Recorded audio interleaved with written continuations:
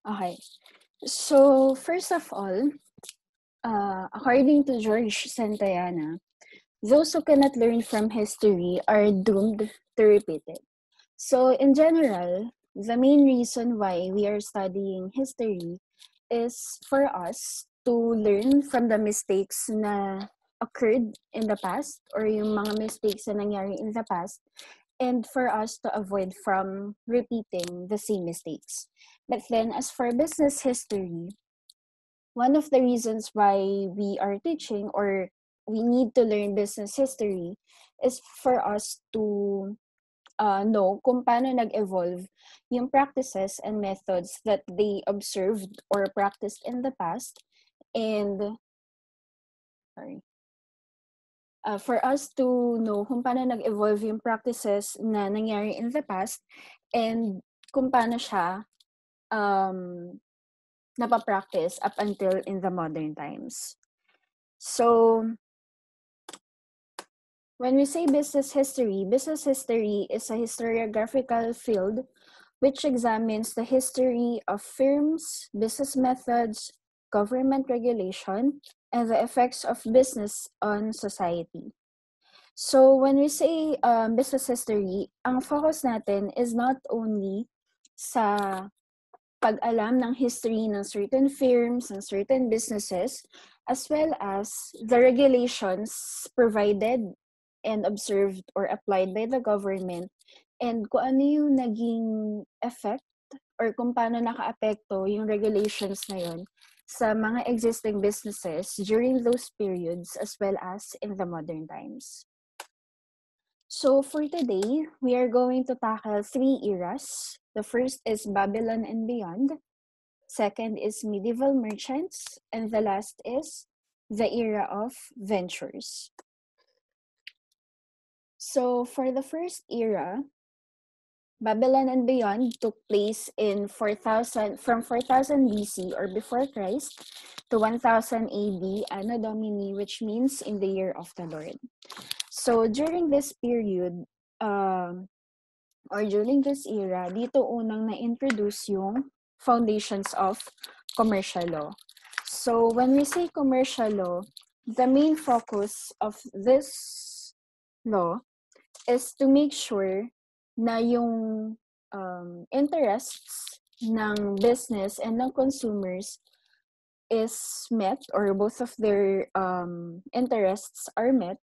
At the same time, because of commercial law, nare-regulate yung system ng trade para nagpa-promote siya ng fair trade between the merchants and the consumers para yung trade nila or yung transaction nila is reasonable in both parties. So it was introduced, or commercial law was first introduced during the Babylon era, as well as the first efforts in accounting. So, the first efforts in accounting. Okay, so it was also in Babylon era or Babylon period wherein the coined money was introduced. Coined money or yung paggamit ng coined money was first introduced to the public in 600 BC. So it was introduced by the Greeks. Pero by the time that it was introduced, hindi pa masyadong na-emphasize yung importance ng coined money. That's why the public or the Greeks, nagsettle pa rin sila sa paggamit ng livelihood stocks such as sheep, cattle, whenever they barter or let's say magbabayad sila, makikipag-trade sila, yun pa rin yung ginagamit nila na means para ipambayad. So, coined money, hindi pa siya nabigyan ng importance until until in the later years. So, this is yung one of the examples of their coins during that period. So again, it was introduced in 600 BC by the Greeks. Now, during that time or during that period, ang pinaka-usage niya lang is to keep account books. Ginagamit lang siya for change and to lend money And since hindi pa masyadong ginagamit yung transportation, or transportation was not introduced during this period, ginamit din siya for cash transfers from one city to another. So, yun lang yung pinaka naging usage ng coin nung when it was first introduced. Now, since the usage of coin, or the coin money system was already introduced, at the same time, nagkaroon ng nabuo yung Athens Popular Assembly. So, Athens Popular Assembly, ang pinaka-role nila sa public or sa society is they are the ones who are responsible for controlling receipt and expenditure of public funds. So, sila rin yung nagre-report sa public from time to time kung saan nagagastos yung taxes na ibinabayad nila sa government. So, that's the main role of Athens Popular Assembly. So, at the same time, during this period, it was in 10,080 AD when the first law school was introduced. So, first law school was first introduced in Bologna, Italy. And isa sa mga unang na-introduce or unang na-introduce sa law school na to, or unang na-formulate sa law school na to, is the contract law. Now, the main goal or the main purpose of contract law is to protect consumer rights and to ensure that there's a fair remedy just in case na magkaroon ng breach of contract between the two parties. So, yun ang main goal or main purpose ng contract law during this period.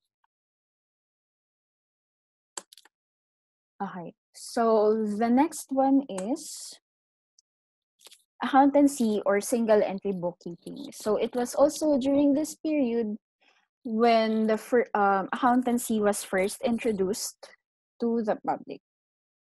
So, it was sometime during this period, around 3000 BC, when they first introduced on how to bookkeep. So, people from Uruk is a city or a city-state in Baghdad, Iraq, and its neighboring cities sa Mesopotamia. Mesopotamia, the modern name for Mesopotamia, ang kinocover ng Mesopotamia are countries such as Iraq, Kuwait, Turkey, and Syria. So, yun ang cover ng Mesopotamia. And people from Uruk, they are the first one to practice using pictographic clay tablets, gaya po na nakikita nyo. So, they use this to transact economically kapag meron transaction, kapag merong pinapurchase. Yung bookkeepers, which in the modern period are the bookkeepers during this period are scribes, and their main work is to and their main task is to perform bookkeeping activities and record all financial transactions in a systematic manner. So, sila yung nag-encode ng mga data na pinaprovide ng tao, and once ma-encode nila yun, ang nag-check if it's accurate are the auditors, and then just like in the modern era or in the modern days, ang nag-represent ng financial records are the accountants. So, yeah, they use this for economic transactions, and then they would, let's say, magkakaroon sila ng transaction outside the gates, they would just look, or people would just look for the scribes para ma-inform nila yung scribe kung ano man yung transaction na nangyari during that day, and mailagay siya sa pictographic clay tablet. Now, since this form of bookkeeping became successful, ancient Egyptians did the same thing. Pero instead of pictographic clay tablets, since medyo naging advanced sila sa mga people from Uruk, since mas naging advanced sila, ang ginamit nilang form to write down the transactions is papyrus. So, it became more detailed since it's easier to write in papyrus than in pictographically tablets.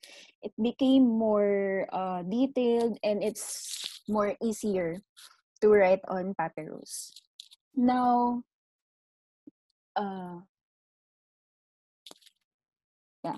So now, since naging mas detailed siya, since mas naging detalyado, mas naging madali magsulat sa papyrus, there is also no excuse for the scribes or for the bookkeepers para hindi maging accurate yung nilalagay nila sa papyrus. As well as, there's also no reason for accountants para hindi maging honest and maging accurate sa nilalagay nila kasi anything inaccurate or anything na dinispute ng auditor sa ginawa ng accountant or sa ginawa ng bookkeepers are punishable by either fine, mutilation, or death. So they really have all the reasons to be honest and to be accurate sa mga sinasabit nila sa government. Now, although this form of writing down the transaction is only short-lived kasi after nila nagsulat sa papyrus, nag-advance ulit yung technology nila and all. Pero this papyrus or these transactions can be found in different museums around the world. Now, the next one is Chao Dynasty. So Chao Dynasty happened in China from 122 BC to 256 BC. And unlike sa people from Uruk and unlike from the Egyptians, ang naging main purpose ng bookkeeping sa Chao Dynasty is to make sure or to make use of it to evaluate the government programs and the civil servants who administer them. So, hindi nila yun ginamit for financial records or for economic transactions, but they used it for to evaluate the government programs. So, yun ang naging gamit ng Chao Dynasty or ng Chinese. And like in Egypt, or just like in Egypt, it was only short-lived kasi in the next years or in the next years, na-introduce yung double entry bookkeeping sa China. So the next is ancient Rome. So as for ancient Romans or ancient Romans, ang ginamit nilang bookkeeping is only single entry. Pero they used two ledgers. The first is adversaria or daybook. When we say adversaria or daybook, lahat ng transactions na naka-indicate dito or lahat ng transactions na nakalagay sa ledger na to are transactions made within the day. And as for ancient Rome or ancient Romans, ang pwede lang humawak ng ledger sila is the head of the house or head of the family. So sila lang yung pwedeng mag-transact, sila lang yung pwedeng list down ng transactions sa adversaria. Again, transactions that can be found in adversaria are transactions that were made within the day. Next is Codex Accepti et Expensi. Codex Accepti et Expensi, transactions na pwedeng ilagay dito or transactions na pwedeng i-list down are transactions that were made in the whole month. So, yun lang yung pinagkaiba niya sa adversaria.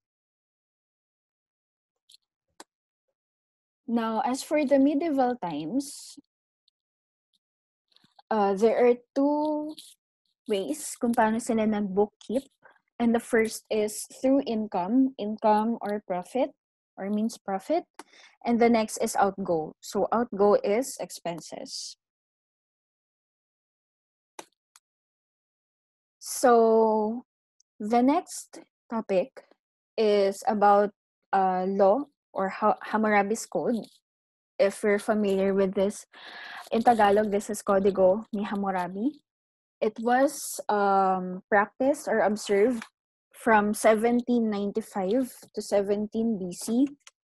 And just a little background about Hammurabi. Hammurabi or King Hammurabi was the sixth king of the first Babylonian dynasty of the Amorite tribe. So, simula na nag-reign siya or simula nung umupo siya sa pwesto from 1795 to 1750 BC, ito na yung pinapractice sila when it comes to trading or when it comes to transacting with other people. So, Hammurabi or Hammurabi's Code is known as the earliest example of an entire body of law. It is because although before Hammurabi's Code, meron ng existing laws or meron ng existing rules, it was not acknowledged due to lack of documentation. So that's why Hammurabi's Code is known as the earliest example of body of law. It is described as a black stone monument, 8 feet high and clearly intended to be in public view. Now, it was not found until 1901, pero it was found not in Babylon, but in Persia. And there are some theories that most likely because dahil may mga conquerors na pumunta sa Babylon, they took Hammurabi's Code as a form of like a trophy, or they carry it during their triumph. So currently, Hammurabi's Code can be found in Louvre Museum in Paris. And although buo pa rin siya because super tagal na simula nung nagawa to or simula nung nasulat to, yung ibang curves or ibang nakalagay sa stone is erased na. Now, one of the laws under Hammurabi's Code states that if a man builds a house badly and it falls and it kills the owner, the builder is to be slain. If the owner's son was killed, then the builder's son is slain. So dito nag-start yung saying na an eye for an eye, a tooth for a tooth. So if the owner of the house was killed during yung pagtayo nila ng bahay, of course, the one that will be punished by death is yung gumawa ng bahay. But then, if yung anak ng may-ari ng bahay yung namatay during the building of the house, the one that will be punished by death is yung anak nung gumawa. So, an eye for an eye, a tooth for a tooth. Okay. So, the following are laws that gave evidence of a fairly sophisticated business environment that was well established and prolific enough to require detailed regulation. So the first one is, if a merchant entrusts money to an agent or to a broker for some investment, and the broker suffer a loss in the place to which he goes, he shall make good capital to the merchant. So during this period or during this time, also some merchants, nagbibigay sila ng pera to brokers para yung broker yung makikipag-trade, makikipag-barter, makikipag-transact to other people. Now, if by any chance at natalo sa trade, natalo sa transaction or sa investment yung broker, hindi siya pwedeng bumalik sa merchant saying na wala na yung pera or saying na sorry, natalo yung investment natin. But then, under Hammurabi's Code, or what they practiced in the past, if by any chance at natalo ang broker sa investment or sa trade, kailangan niyang palitan yung capital na ibinigay ng merchant sa kanya. So, that's the first law in Hammurabi's Code. The second is, if while on a journey, an enemy take away from him anything that he had, the broker shall swear by God and by free of obligation. This is a forerunner of the term force majeure, which under today's contract law frees both parties from liabilities and obligations when an extraordinary event beyond their control, like war, natural disaster, strike, etc., occurs. So, an example of force majeure is the pandemic. So, I think you've saw this in the news na during the BLM movement, may mga nag-loot sa New York City that during the strike, some people loot in the stores, and that falls under force majeure. Kasi the strike was beyond people's control, and the people who took goods from the store or who took something from the store are free from obligations sa batas.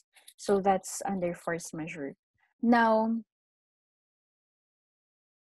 yes. So on any just by any chance and nangyari yung force majeure, people will not be liable for anything. So yes. The next is if a merchant gives an agent a corn, wool, oil, or any goods to transport. Mamaya ulit, chika. Okay. So let's proceed with the discussion. Okay. So if a merchant give an agent a horn, wool, oil, or any other goods to transport, the agent shall give a receipt for the amount and compensate the merchant therefore. Then he shall obtain a receipt from the merchant for the money that he gives the merchant. So now, just like what I've said earlier, usually, ang nagpapatransport talaga ng nagpapatransport ng goods, wait lang. Yung nagpapatransport ng goods to a different state or to a different market or to a different city is yung merchant. Now, kapag, the agent. Now, kapag naibigay na ng merchant yung itatransport sa agent, doon lang siya magbibigay ng resibo. Or let's say, na benta na ng merchant yung goods na binigay ng agent, in return, or the moment na magbayad or ibigay ng merchant yung profit na nakuha from the goods that binenta niya sa market, bibigyan niya ng resibo yung agent, and then tsaka magbabayad yung merchant. But then, yeah. So, ganun yung ginagawa nila in the ancient times. Pero, there is another law under Hammurabi's code that if an agent or if the agent is careless and did not take a receipt for the money which he gave the merchant, he cannot consider the unreceipted money as his own. Now, let's say, nakalimutan niya na bigyan ng or kunin yung resibo from the merchant kapag, let's say, nabenta na ng merchant yung goods, nabenta niya na yung binigay ng merchant sa agent, and then nakay agent na yung profit, binigay ng agent yung money sa merchant, and hindi siya nagbigay ng resibo, hindi niya pwedeng kunin yung kinita from the trade. So, it will be the merchant to keep the money. Kasi, kumbaga, walang right yung agent sa pera na yun kasi hindi siya nagbigay ng resibo sa merchant. Now, if the agent accept money from the merchant but have a quarrel with the merchant or the merchant is denying na binigyan siya ng receipt ng agent, then the merchant shall swear before God and witnesses that he has given the money to the agent, and the agent shall pay three times the sum.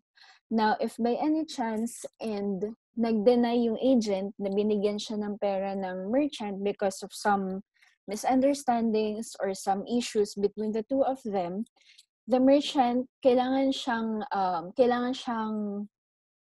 magtestigo or kailangan niyang patunayan na nagbigay talaga siya ng pera sa agent.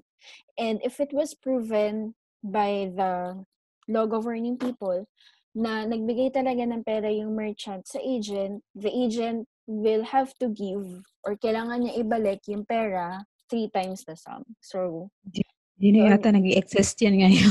3 beses. 3 times. hindi Swerte ka lang, masingil mo pa eh. Kaya, yung iba kasi talaga, lalo na kapag tatakbuhan ka na lang.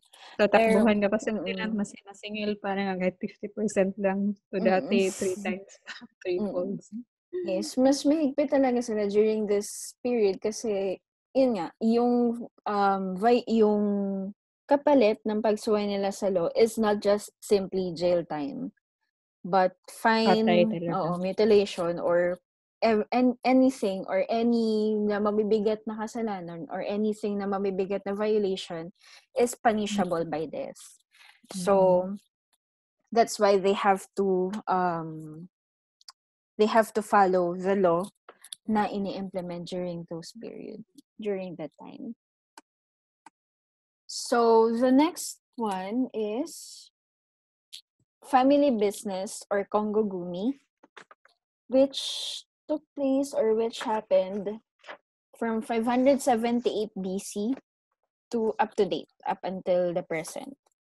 So, kongogumi is a family based in Japan, and nag-start yung business nila because of this emperor who happened to travel from South Korea to Japan. So, during this period, nag-start pa lang silang mag-introduce ng Buddhism sa Japan. That's why this emperor or this Emperor Yomei, tinake advantage nila yung budding rise ng Buddhism sa Japan para mag-branch out sila sa Japan. So, from Korea, magba-branch out sila sa Japan ng pagtatayo ng mga temples. So, the first temple na naitayo nila sa Japan is located in Shitoneji. So, these are called Buddhist temples and Shinto shrines. And the first temple was built in Shitoneji in Japan. Now, at some point, or because may mga tao pa rin, or there are some individuals that were against Buddhism, at some point, because of this anti-Buddhist movements, they decided to destroy some of these temples. Now, nagsabay yung anti-Buddhist movement at the same time yung World War II, wherein walang may gusto magpatayo ng temples, walang may gusto magpatayo ng shrines, but then mas naging focus ng mga tao nun, unfortunately, sadly, because it's World War II, right? Ang naging focus sila is maggawa ng coffins for the people who will die or who died during the war. So, from shrines or from building shrines, from building temples, na medyo nag-branch out sila or medyo nalihis yung business nila and they branched out to general contracting, which involves, making coffins for the people or the soldiers who died during World War II. Now, this branching out, or although hindi naman yun talaga ang purpose ng kongogumi or hindi naman talaga yun ang original na business nila, naging patok yung business nila, yung paggagawa nila ng coffins because yun yung pinaka-in-demand during that time. Now, after World War II, maraming na-destroy na shrines, maraming na-destroy na temples. Kongogumi also took that advantage para mas lalo lumago yung business nila, and that is by rebuilding these temples, rebuilding the shrines, and of course, lumago yung business nila. Now, it was in the year 1986 to 1991. There's this thing called bubble economy na nangyari sa Japan. So, when we say bubble economy, tumaas yung value ng real estate, tumaas yung value ng stock market to the point na these banks, kusa silang lumalapit sa individuals, parang individuals is mag-loan sa bangko, mag-invest. Sila yung kusang nagbibigay ng pera sa mga tao kasi sobrang tumaas yung economy ng Japan during the bubble economy or during those years. But then, so Kongo Gumi or the family of Kongo Gumi or one of their relatives, nag-loan sila from the bank. They heavily loaned from the bank and then nag-invest sila sa real estate. Now, again, this happened from 1986 to 1991. But then, come 1992, na naka-experience ng recession ang Japan, lahat ng real estate stocks, lahat ng stock market, all of the assets ng Kongo Gumi, bumagsak ang value. That's to the point na walang natira sa family nila but debts or yung loans na meron sila. So, all of their assets lost its value and Japan's economy stagnated. So, kumbaga, because naging sudden lahat, naging sudden yung recession, sudden yung pagbagsak ng economy, there's no way for them na mabawi or mabayaran agad yung loans kasi mababa yung value ng assets nila because as well of the recession. So, because of that, Kongo Gumi, muntik na sila mag-close during that period. But then, somehow, they managed to survive until 2006. Sorry. So, in 2006, tuluyan na sila na-declare ng bankruptcy. But then, if you can see, it says that Kongo Gumi is still operational up until this day because there's this one company in Japan na nag-purchase ng company. Binili nila yung Kongo Gumi, and because maganda yung pangalan or mataas yung value ng pangalan ng company, they chose to keep the name. That's why it's still considered as operational up until this day. Now, according to the last CEO of Kongo Gumi, before yung turnover, dun sa bago may-ari, it is said, or according to Masazako Kongo, everybody may be fretting about the recession, how tough these times are.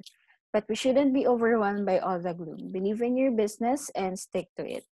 So, actually, here in Qatar, prior to the pandemic, hindi na rin masyadong stable yung economy.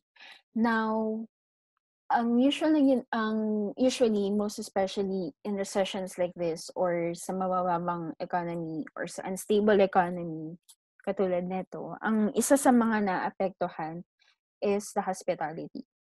So, majority of the hotels here in Qatar, instead na i-close down nila yung hotels, ang ginagawa nila, pinaparent nila yung mga units para somehow meron pa rin profit na pumapasok sa hotel. So, ito rin yung isa sa mga tinuturo ko sa students ko sa business management na if mag-establish, mag-open tayo ng business, it is important na hindi tayo magbubukas, mag-start ng business dahil yun yung nasa trend, yun yung uso. Kasi trends come and go. Paano ko yung business na gusto natin i-operate or yung gusto natin buksan is in trend pero nawala yung trend bigla. So, paano na yung business natin? So, it is important if may plan man tayo mag-open ng business, na yung business na i-operate natin or i-open natin is kung ano talaga yung gusto natin. Kasi, like what Congo said, it is hard to let go of a business. Lalo pa yung business nila kasi, it lasts for 14 generations. So, it was hard for them to let go of the business. Now, it was considered, or before the fall of their business in 2006, it was considered the world's oldest continuously operating business, surviving 14 centuries of political upheavals, economic crisis, and world wars. So, ganun katagal naglast yung Congo Gumi. So, before we proceed sa next era, any questions po about Babylon and beyond?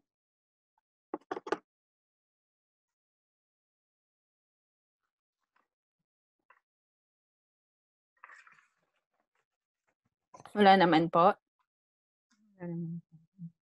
Pero yun lang, say example, if you have business which is actually within the trend, so you must just have a second thought that you should be open for diversified business para at least alam mo na may fallback ka in case kung wala na tong trend na to.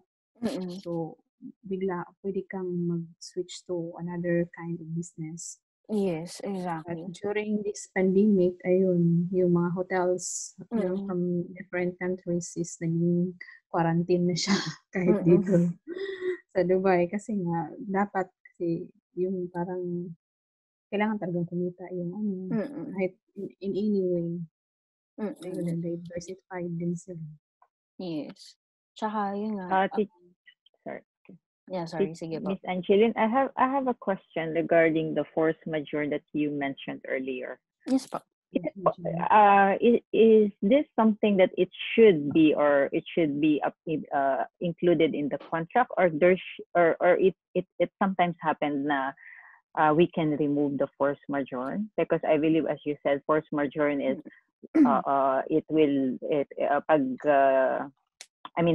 the obligation will be something like parang mawawala siya because there's a God act or something. Possible ba na, for example, there will be a contract, for example, between you and me, and then we were not gonna include this disclaimer or this type of wording? Or no, it should always... Actually, force majeure, from what I know, is not included in contracts. Kasi, let's say there is an existing contract, pero because force majeure nga po is something beyond our control, bigla nawawala yung agreement. So, just like what the example that I gave earlier, looting is an example. So, let's say sarado lahat ng stores because of let's say a typhoon and all that. So there will be no obligation. Okay. So you mean by default dapat ba lagi yung naka-mention, so both parties are aware na in case of unforeseen situation, parang you have no obligation in case na kagaya ng pandemic or something. Kasi parang minsan nangyayari, nagiging I'll give an example. For example, yung insurance. Alam mo, meron akong medical insurance, and then nobody have seen this unprecedented pandemic na we're encountering right now. So bigla suddenly nagkaroon sila mga insurance company na pag nag-positive ka ng COVID is they need to study if they will cover it first. Although yung parang mga ganong situation. So the question is, possible ba na itong type of it's a contract lang, but you mentioned hindi yun mini-mention sa contract. So kasi whenever I see contract, I always see lagi kong napapansin yung word na force majeure. Yeah, there's always there the force majeure. Yes. So my question is, possible ba na we can exclude this between a mutual understanding of both parties, or by default it should always be there? Well, if it's a contract and it is of course written, it should be there. Pero just like po dun sa example yun na insurance, there are really insurance companies or medical insurance companies na aside from COVID, there are certain diseases na hindi nila kina-cover. But normally, if you could say force majeure, so who will bear the loss? Sorry? Because it nga is eh. always like both whoever is affected will just bear the loss, because this is always like exception for the liabilities of any other parties. So who got the loss, then it's your loss. Yes, kasi no one will be obligated. Oh. Exactly. No one is responsible to reimburse. Yun nga, yung parang nangyari dun sa BLM movement, hindi sila by law, hindi sila pwedeng manghuli kasi it's force majeure. So, unless otherwise, mag-file ng formal complaint yung company, that's the only time na, parang yung ginagawa ng Apple, they were tracking everyone who took goods from their store. So, that's the only time that they can make someone responsible for their actions. Okay, thank you. Welcome. Can I just add something? Go po. Regarding these luxury items dun sa BLM movement, I think for those items, kasi I think ransak din nila yung mga Louis Vuitton. Yes. I think that is covered naman. Usually may mga insurance. Yes, kahit pa force majeure siya.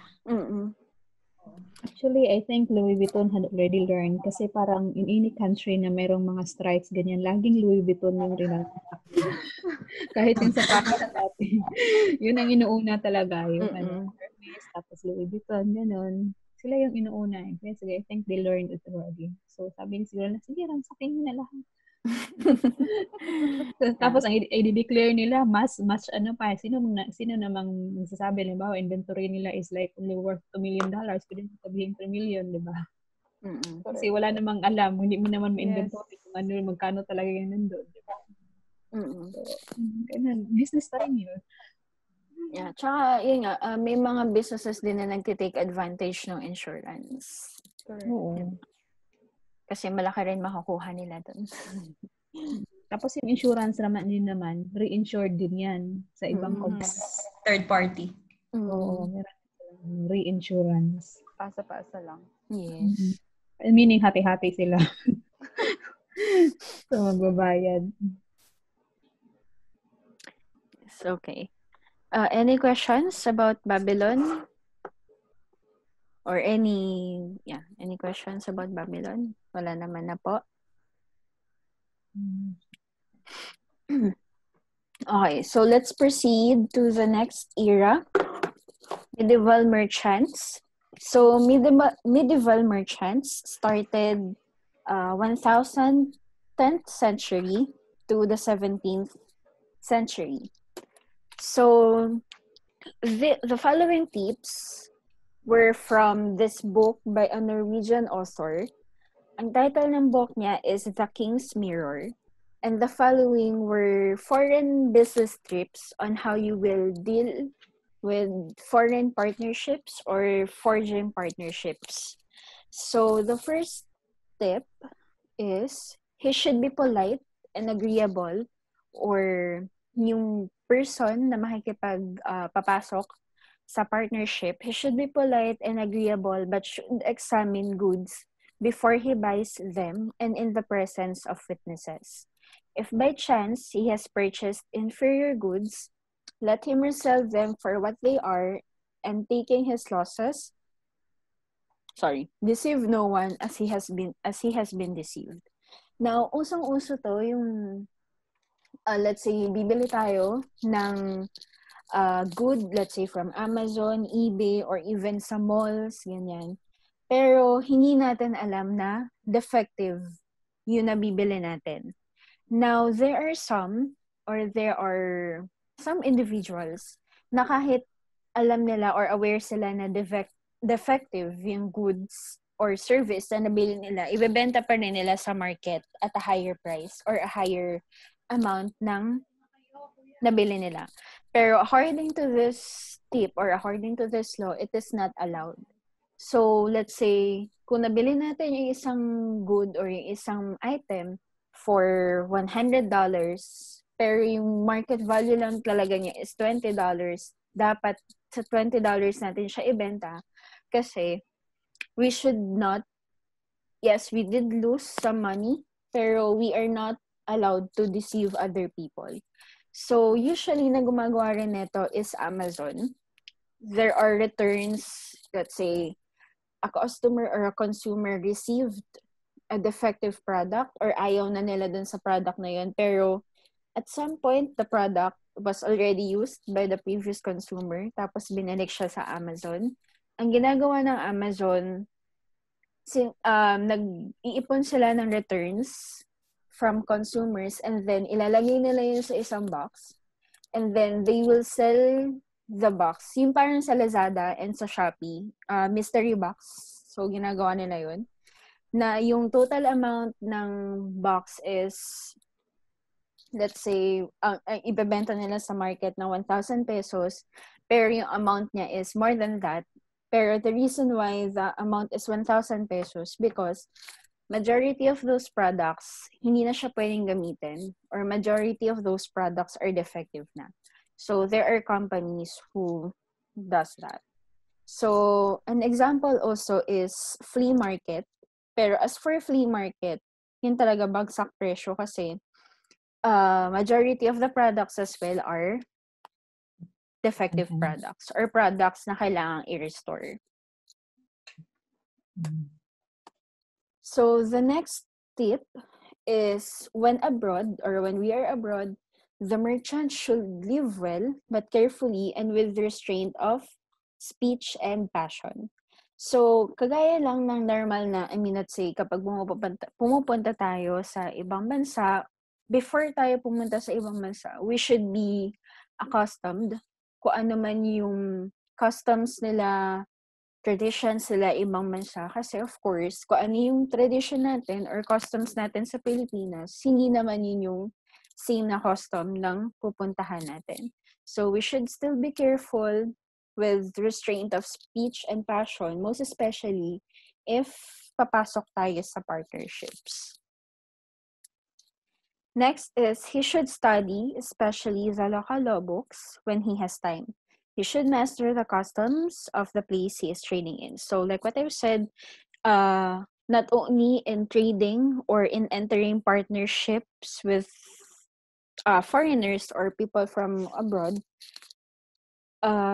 kahit pag simpleng travel lang, simpleng nagta-travel lang tayo overseas, it is important. One of the most important things is to educate ourselves kung ano yung customs, practices, and traditions ng bansa na pupuntahan natin. So, it is one of the most important things. Next is, he should shun drinking, chess, harlots, quarreling, and gambling. So, overseas, or according to this book, we should, whenever we're abroad, or if our main goal is to trade or enter a partnership overseas, dapat daw nating iwasan yung drinking, playing games, hiring some prostitutes, quarreling, and gambling. Next is, he should study the sky, directions, and the sea so as to be able to navigate. All merchants have great need of arithmetic. So, medieval merchant started 10th century to 17th century. During this period, hindi pa na-introduce ang trains, cars sa public. So, the only way to travel is either by foot, probably by bicycle, or plane, or by sea. Yeah, because during train was not introduced until 18th century. Same with car. Car was only introduced in 1885. So, it is important that these people na enter ng partnership or magta-travel, it is important that they know how to navigate. Kasi there is a possibility or bigger possibility that they will travel by sea.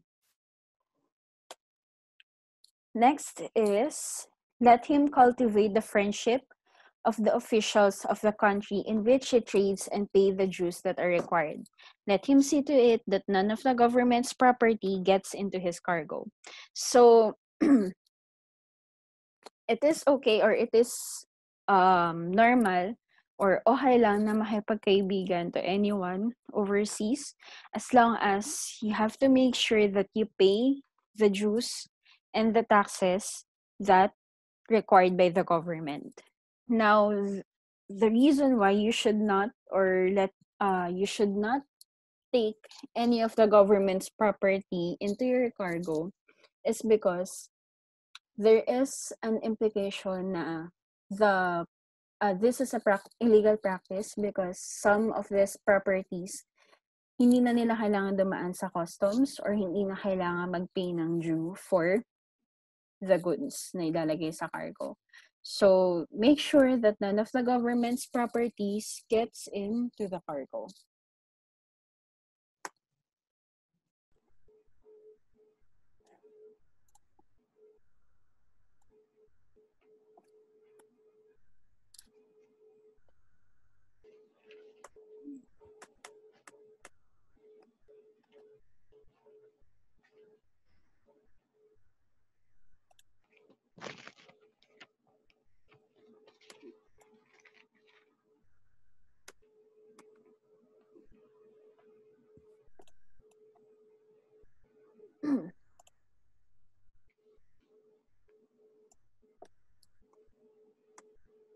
Okay, so the next is he should sell quickly if he gets suitable prices and then be off.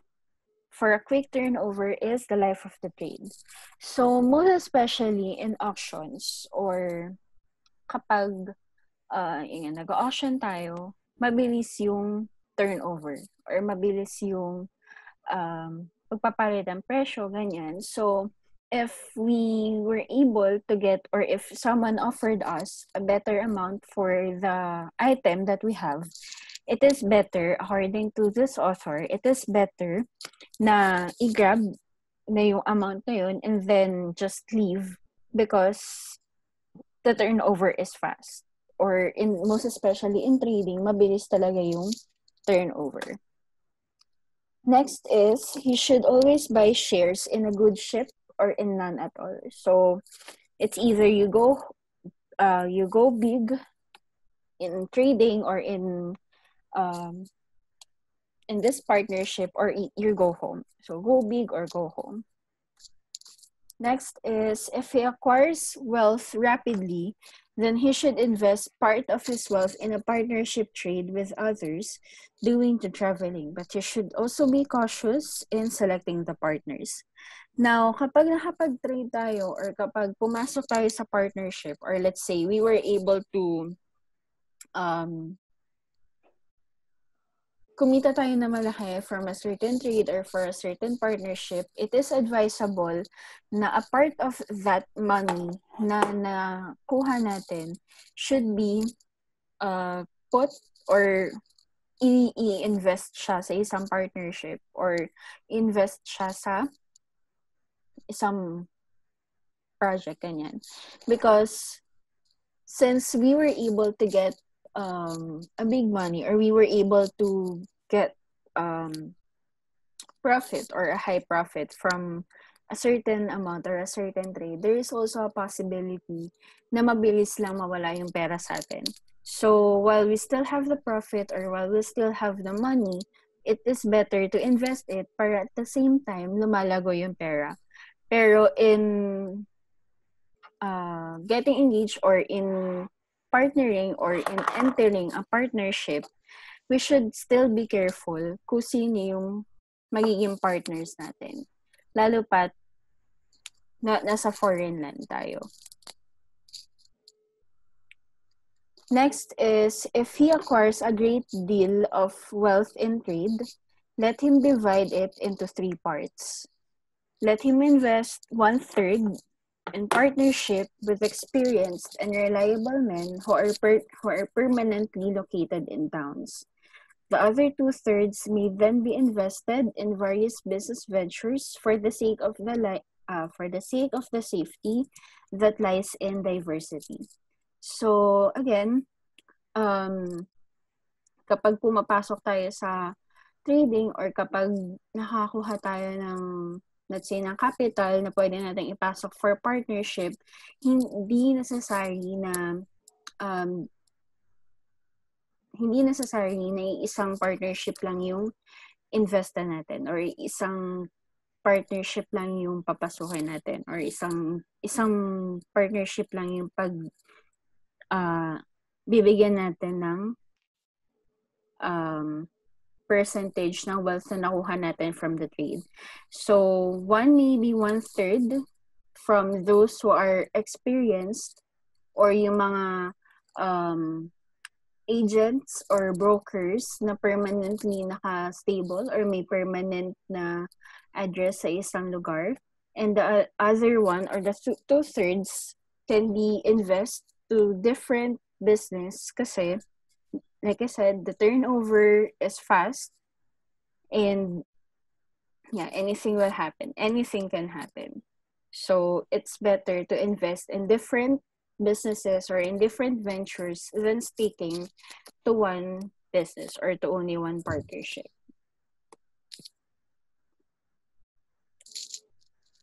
Okay. So the next topic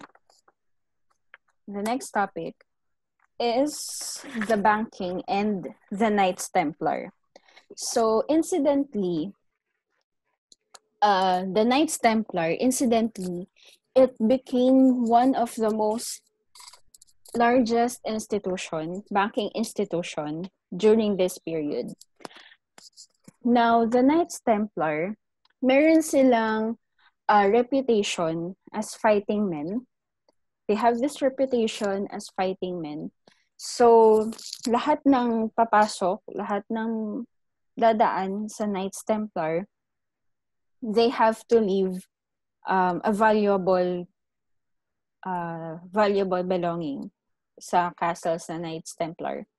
Now, one of their goals or one of their main goal is to make sure na yung pilgrims makakarating sila sa Holy Land nang hindi sila na ina-attack or hindi sila nananakawan from ng ibang tao.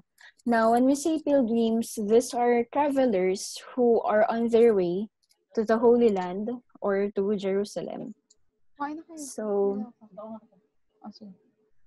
before maka-travel or before makapasok sa castle, itong mga travelers na to or these pilgrims, they have to leave one of their valuable belongings in exchange of money or in exchange of coins. And at the same time, let's say nakarating na sila ng Jerusalem and makasurvive sila from Jerusalem back to the Knights Templar or back to the castle ng Knights Templar, pwede nilang makuha ulit yung valuable belonging na yun. So, ang concept nito is quite the same sa pawn shops wherein pwede tayong magsanla and when the time comes, pwede natin siyang tubusin. And just like sa pawn shops, Knights Templar, nag-charge din sila ng interest. Now, by the time before ma-dissolve yung Knights Templar, they have employed 7,000 employees and yung principal banker nila are popes and kings. So the next is free trade and the Hanseatic League. So free trade took place after the Black Death.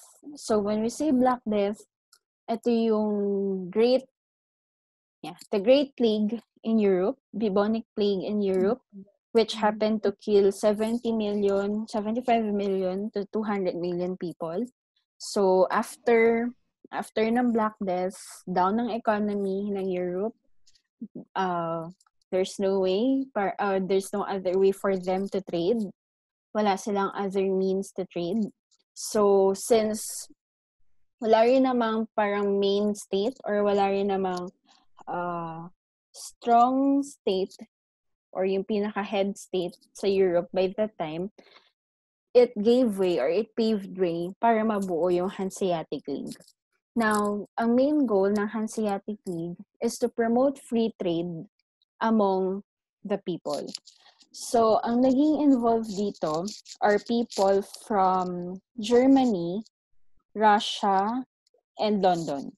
But then, before it dissolved or before ma-dissolve yung Hanseatic League, the total league cities or the total cities na nag-join ng league are 85 cities. So, 85 cities joined the Hanseatic League.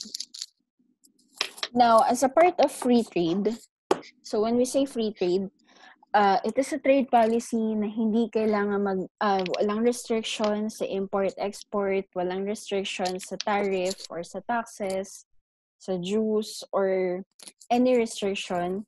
So, one of their goals is to promote free trade, pero most of these Hansa businessmen or most of these people na involved sa Hanseatic League, ang venture na ginagrasp lang nila or ginagrab lang nila is single venture.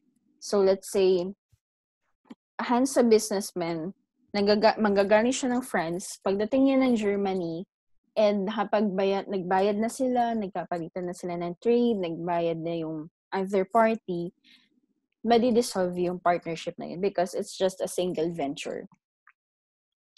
Now, at the same time, during this period or during this era, since there is an absence of a strong central government in Germany, tumaas yung risk na mag-wage ng war yung isang city to another city. That's why every roads are guarded. Lahat ng cities, meron silang fortress. These are buildings or these are construction na designed for the defense just in case someone wages war. So, that's one of the risks that took place or na nangyari during the Hanseatic League or after the Black Death. At the same time, because wala nag-govern sa Hanseatic League, hindi polished yung bookkeeping nila. They are very unorganized and madalas sila nagtatalo sa kung ano man yung pagiging hatian ng profit nila. So, because of that or because of those, and since may mga emerging states na, just like England, France, Russia, and Sweden, since may mga emerging states na, yun yung isa sa mga naging cause kung bakit na-dissolve yung Hanseatic League. It is said that the last assembly or the last General Assembly was held in 1669, pero before pa sila mag-last General Assembly or way before that, na-dissolve na yung Hanseatic League. So, the next is the House of Figure. Pandemic din yung Black Death of Europe. Yes po, pandemic din siya. Pandemic. Yeah. Grabe namatay. Ang dami, 200 million. Yeah.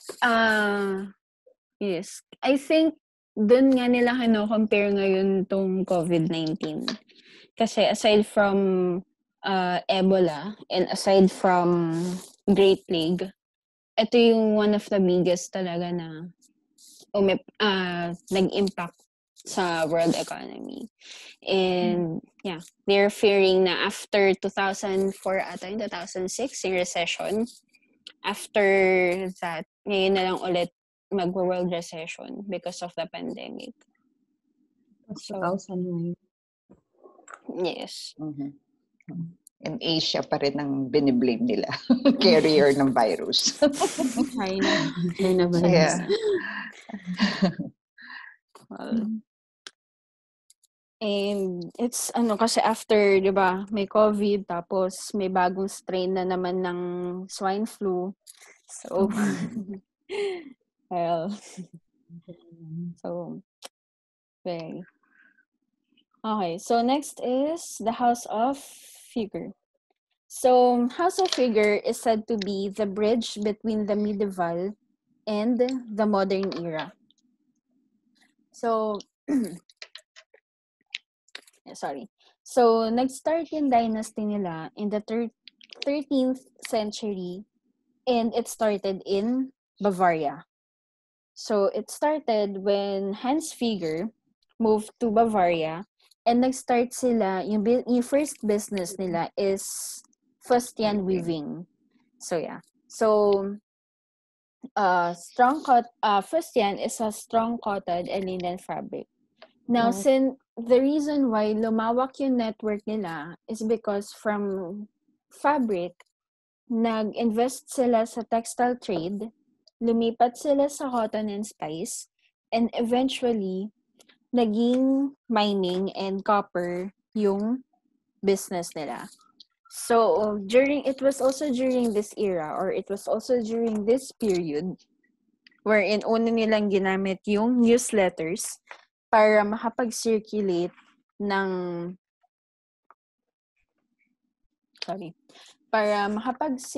sila to their associates. Now, before the death of Jacob Figure, yung anak ni Hans Figure, which is the founder of the House of Figure, he was known to be one of the richest or the richest business person. By the time of his death in 1525, his net worth is around $400 billion. And shortly after his death, they reopened the Figure Bank in 1954, which is still operating up until this day. So before we proceed to the last era, any questions or clarifications about medieval merchants?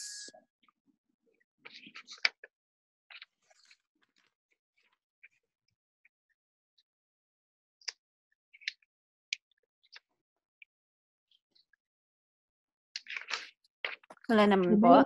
Knights Templar. Po? Yung sa Knights Templar, kung pupunta sila ng Jerusalem, they're going to deposit the money. Yes. Kumbaga, para magkaroon sila ng money, in exchange of coins or in exchange of money, mag-iiwan sila ng valuable belonging sa castle. I-mortgage sila yung mga chateau nila. Pero what if they will not survive? So then enter.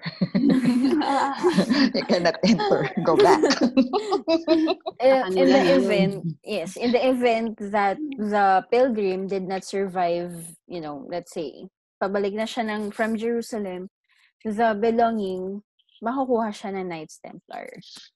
Or siya yung, parang mareremata ba? Oo. So, ganun yung mangyayari. Kaya pala sila yung mayaman. Yes. Kasi hindi rin sure na makakasurvive. Oo. Nakakabalik. Kasi walang proper na form of transportation. Hindi kaya ngayon. So, walang talaga na. Yes. Siguro, mga 40% lang yung nagsasurvive. Maliit lang yung chance.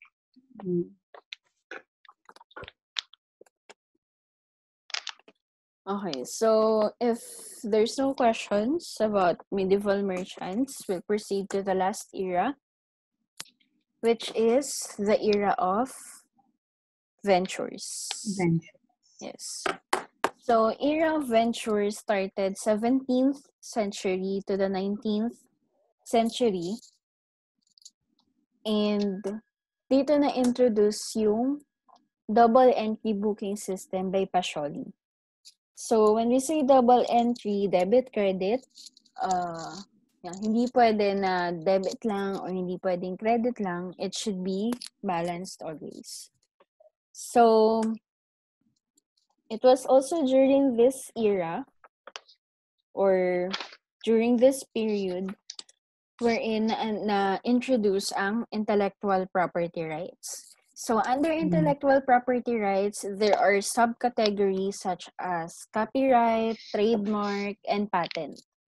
Now, ang pinagkaiba ng copyright at ng patent is copyright, ang pinoprotect nila or ang kina-copyright nila are only ideas or expression of an idea. Whereas for patent, yung invention mismo or yung products mismo. So under intellectual property right is the patent. So before inventor bylaws or before makapag-provide ng law protecting intellectual property rights or patent, ang usual na binibigay nilang monopoly for the inventors is 10 years lamang. 10 years only. So, in that period or in 10 years, dapat makapagbigay sila ng specification, mabigay nila yung invention nila or magawa nila yung invention nila, and mapatent nila yung invention na yun. Otherwise, hindi nila pwedeng imapatent yung invention na yun under their name.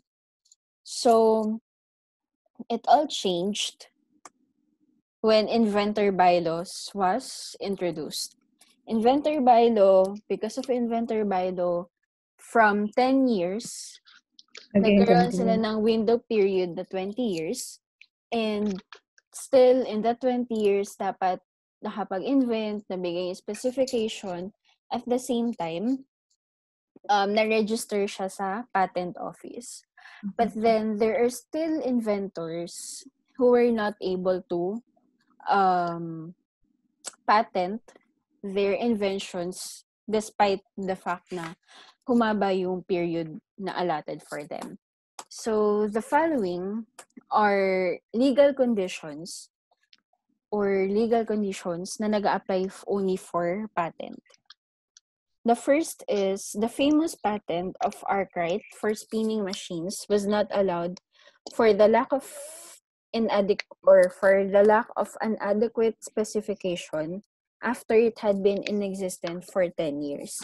So even regardless the fact na may spinning wheels na for 10 years, pero Arkwright was not able to register spinning wheels under his name sa patent office because hindi sapat yung specification kung paano gamitin yung spinning machines, kung paano siya nagawa. The blueprint was not complete, it was not submitted, so hindi siya na-patent under his name.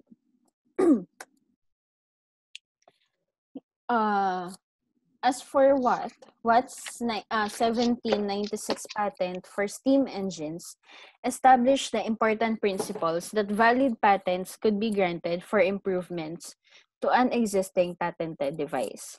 So let's say yung spinning machines ni Arkwright, or let's say yung steam engines. Steam engines are existing na way before 1796. But then, although it has been patented na a couple of times, since inventor bylaws allowed inventors to patent certain inventions under their name, in the condition na yung blueprint nila or yung specification nila or yung ipapatent nila is an upgraded version ng previous patented invention. Now, if hindi siya developed or hindi siya improved invention, hindi siya pwedeng mapatent ulit kasi nakapatent na siya sa previous inventor. Pero as long as upgraded, as long as improved version siya, regardless if there's an existing patent, pwede pa rin siyang ipatent sa bagong inventor. So, yung yung sa patent, example, if patented siya in Japan, example, only in Japan Patent Office, and someone will register in Germany, the same thing. So, paano yan siya Hindi pa rin po siya pwede kasi nakapatent po siya. So, automatic siya worldwide if you are going to patent registered it in certain patent office in certain country, automatic na worldwide siya. Yes, kasi just like in trademark po, di ba? Kasi same lang naman sila. Sa trademark kapag kasi, kailangan mo siyang i-register each country. Well, you have to file the Madi-differentiate mo siguro sila by model or yung region origin. Same patent but the origin. Parang ganun kasi tayo. this is product, patent is product. Say example like, di naman natin alam like they can assert in example, sabihin na natin Japan, USA, Germany, may gumagawa ng isang product. Sabihin na natin kung sige lang, simple, ganitong model na cellphone or say camera, tapos parang same idea and they will gonna register it mostly almost at the same time. So parang kapag kasi siguro sa ngayon automatic na worldwide na siguro yung each patent office na parang kung yung makikita na nila agad kung meron akong nakapag-register nito sa Japan. So siya na yun. Siguro I don't know by that time siguro before hindi pa siya worldwide. Siguro ngayon pwede automatic na worldwide na siya. Opo, kasi during that time hindi talaga siya kailangan siyang like what you said po. Kailangan siyang i-register country per country. Pero yun kasi medyo syempre advanced ang technology and business companies or these companies would register patents not only to a certain country, pero let's say region by region or a certain continent. So, yeah. Ganun yung patent. Lumawak yung scope ng patent nila. So, syempre, since gagastos ka rin naman na to patent your product sa isang country, might as well mag-patent ka na for the entire region.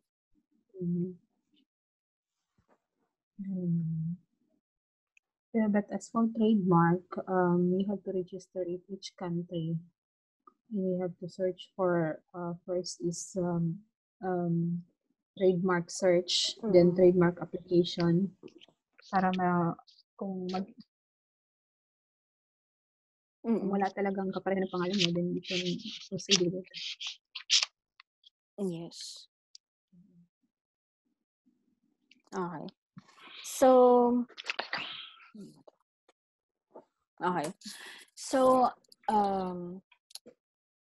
as for patent or as for intellectual property rights, it is also said na hindi ma-specify kung ano yung earliest patent to ever exist.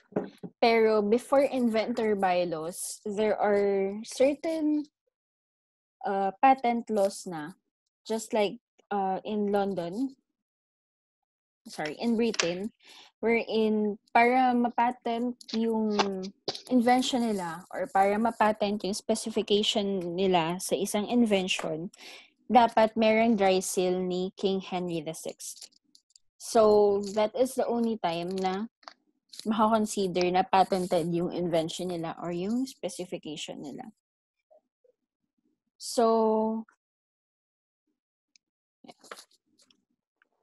okay. So, the next one is stock markets. So, there are several origins of stock markets in different countries. And the first is France. So, as for the stock exchange or as for the stock market sa France, it was King Philip IV, or the king that they call Philip the Fair of France.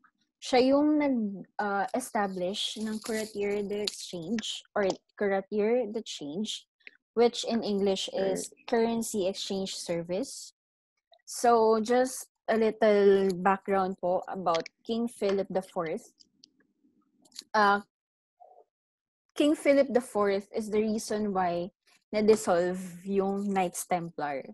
Because during this time or during this period, nabaon siya sa utang sa Knights Templar. So what he did, ginawa niya ng butas or hinanapan niya ng paraan para mapunish yung Knights Templar. And he used his connections with a certain pope.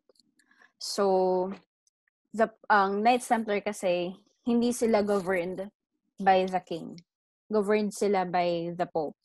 So, the Pope dissolved or demolished the Knights Templar, and King Philip IV was the one who was behind it, or siya yung nagpa-dissolve ng Knights Templar. So, yeah. So, dito nag-start sa currency exchange service, yung stock exchange sa France.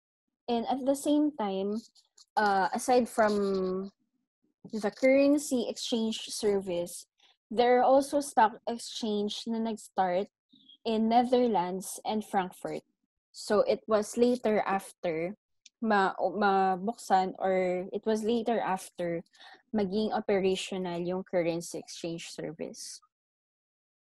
So, as for London, the stock exchange or stock market in London started in 1698. So, it started sa isang coffee shop wherein they just simply trade over some regular things, nagbabarter sila over regular things, and they call it the course of exchange and other things. So, the course of exchange and other things, nakalista doon lahat ng items that ino-offer nila for trade, and nakalista doon lahat ng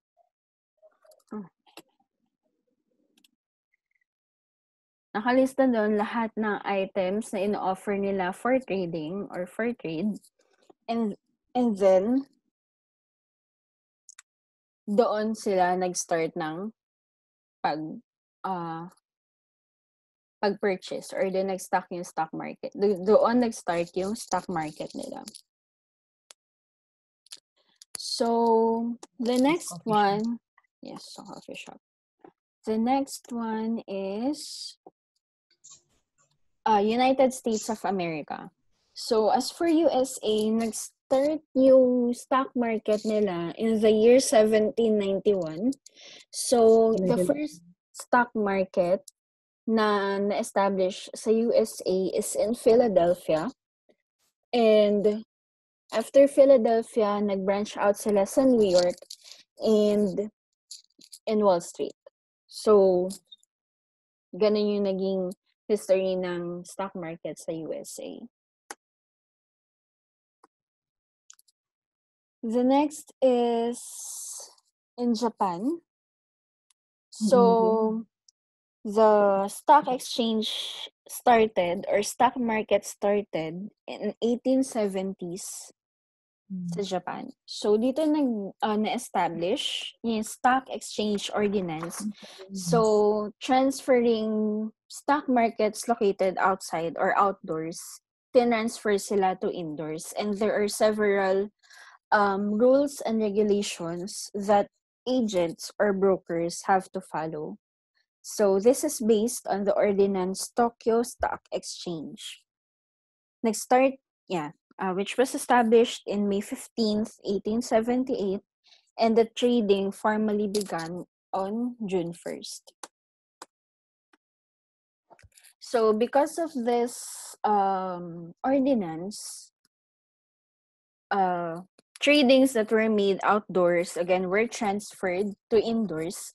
At the same time, tradings, meron na siyang time, or there was a time that was provided para makapag-trade, and trading starts at 10:30 and should be over by 3:30 in the afternoon.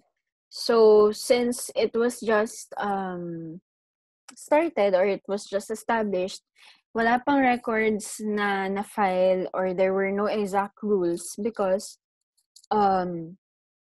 there were no existing governance in the stock market. And with that said, or because of that, dahil walang records, walang anything na nag-state kung magkano yung stocks or kung magkano yung certain products, it's not hard for these people to manipulate the prices of the stocks.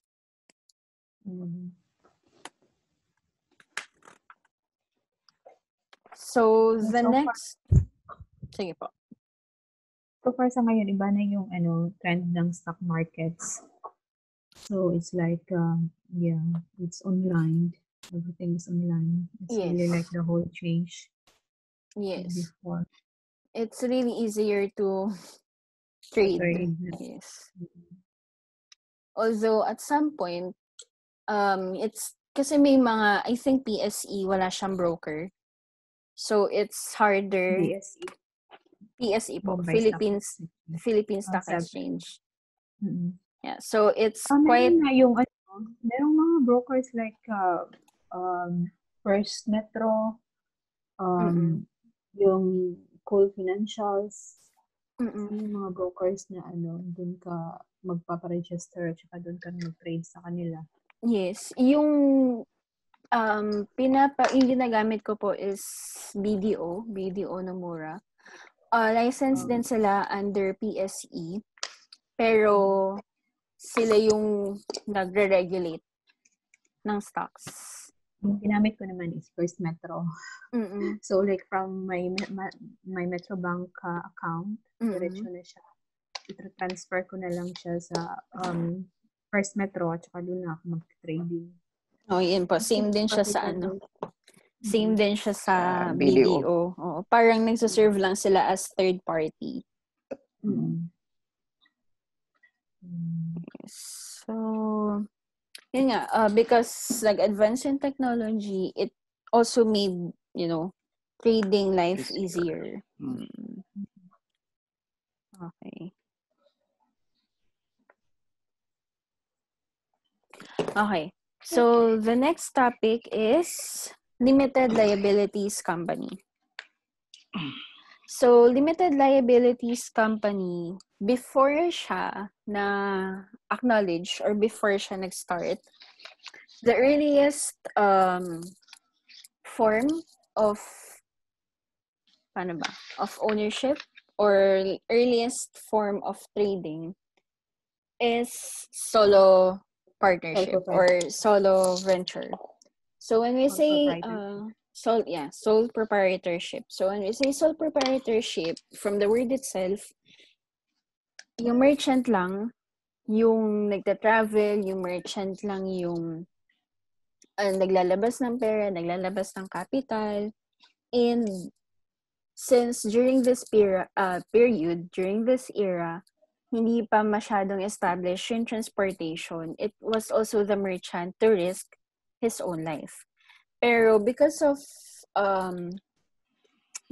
this limited liabilities company or limited liability, nagkaroon ng opportunity to partner with other people to venture out to other markets. At the same time, nagkaroon ng... Yeah, so I was saying about limited liabilities company.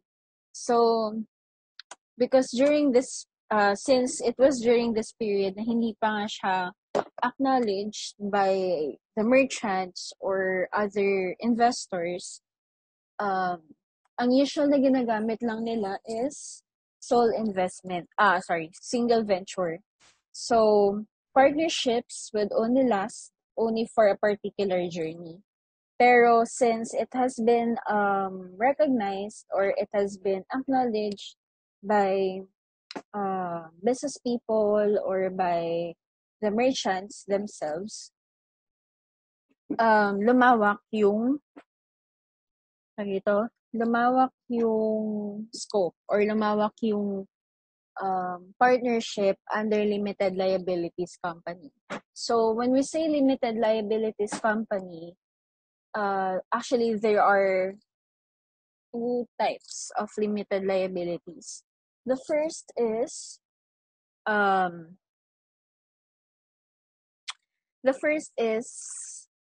the partnership wherein people or investors, hindi sila kailangan or it's not necessary na mag-i-intervene sila sa partnership. So, they would just provide the capital, magbibigay lang sila ng capital, pero kung ano man yung mangyari or kung ano man yung maging end result ng partnership na yun or kung ano man yung maging end result ng investment na yun, wala silang responsibility or wala silang liability sa kung ano mang mangyayari. But the other type or other form of limited liability or limited liabilities company is general partnership wherein nagbibigay sila ng amount or pwede sila magbigay ng, of course, mag-invest sila sa company, but at the same time, anything na mangyari sa company or anything na any responsibility, meron silang karapatan to intervene or they have the right to intervene. So, there are different liabilities or there are different concepts of limited liability.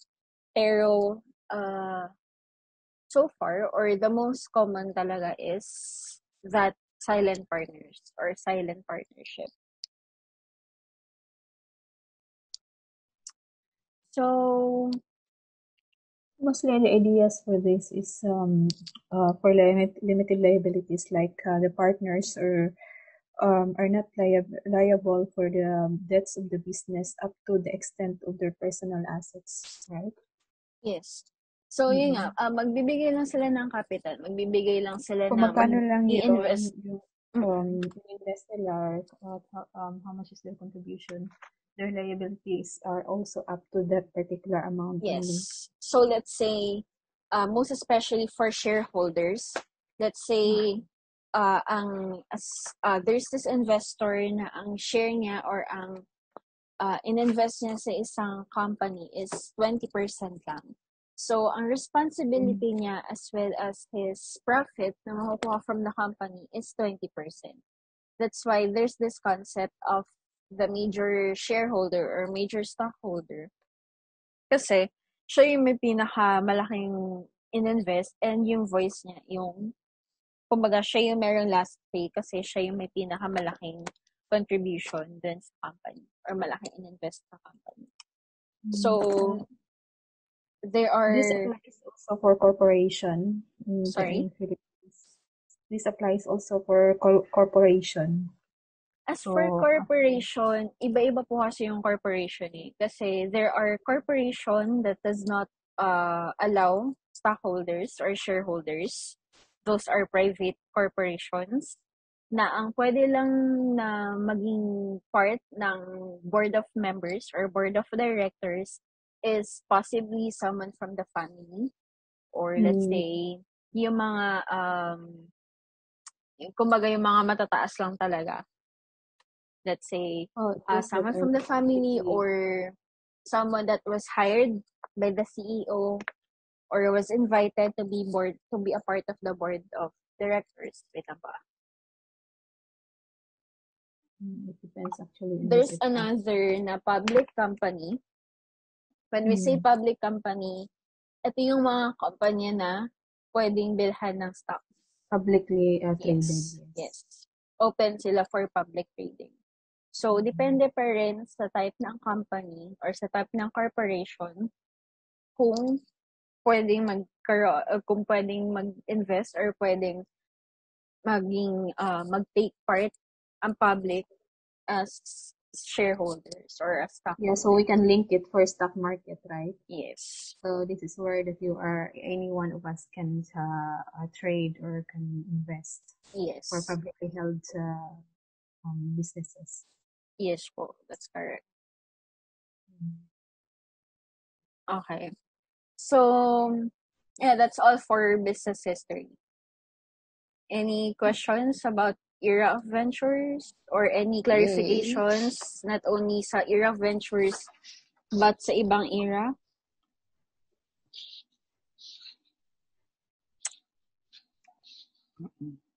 Wala naman po. Okay.